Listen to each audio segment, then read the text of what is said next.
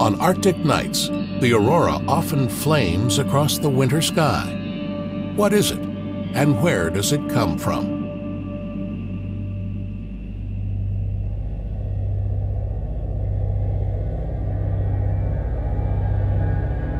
This is where the tale of the aurora starts, on the Sun, a star of average size among billions of other stars in our Milky Way.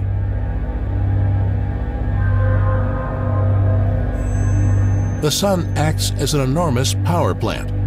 The energy is created deep inside the core of the Sun.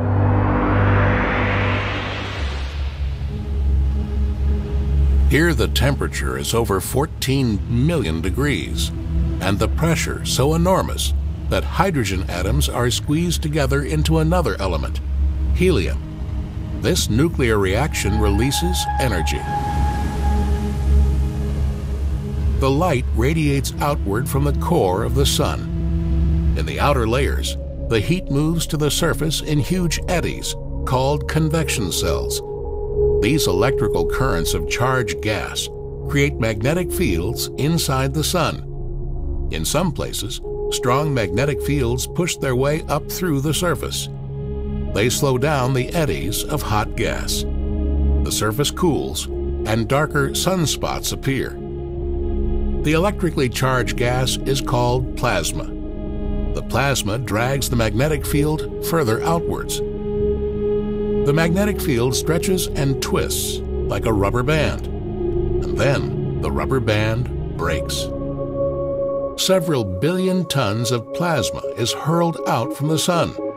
This is called a solar storm.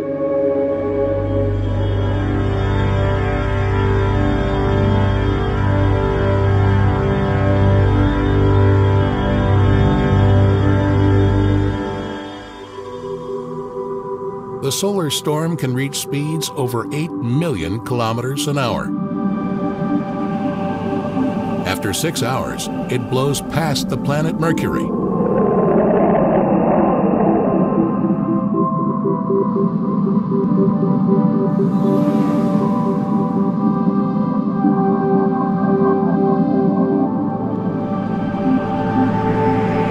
After 12 hours, the planet Venus.